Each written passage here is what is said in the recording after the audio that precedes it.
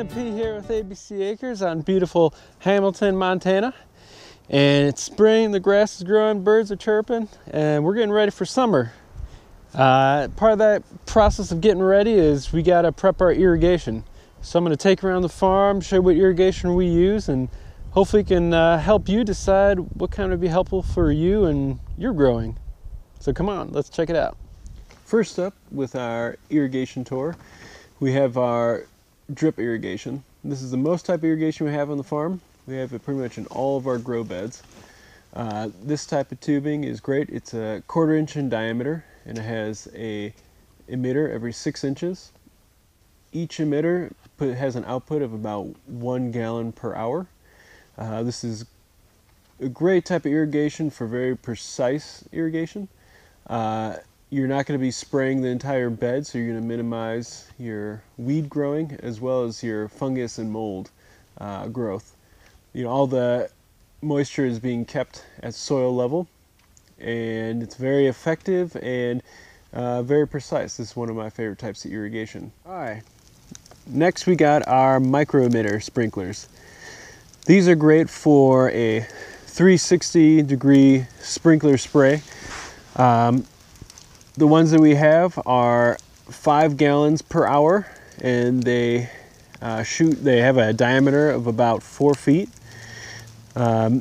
These are great if you want to spray a larger area, and it's a softer spray too. It's not an impact sprinkler or anything like that.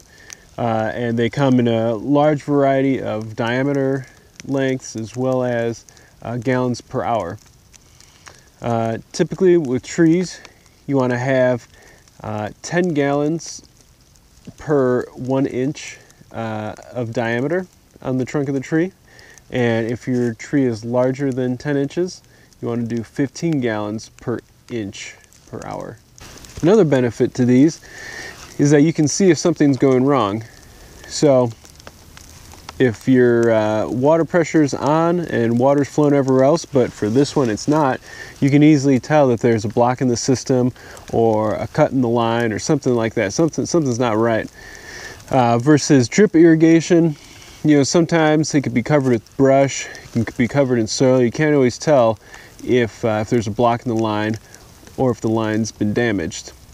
All right, last we have our irrigation reels. These are used to irrigate our pastures.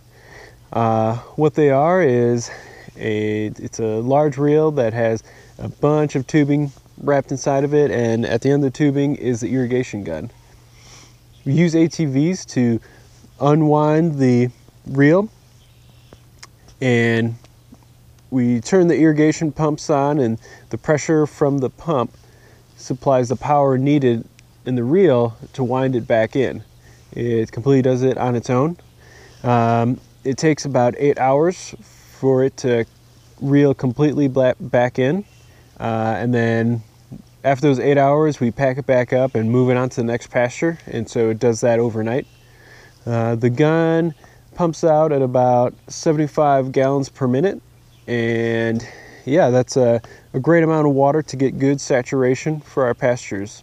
Well, that's just about it. I got to get back to work. Got to prep for summer. Summer's right around the corner. We got too much to do.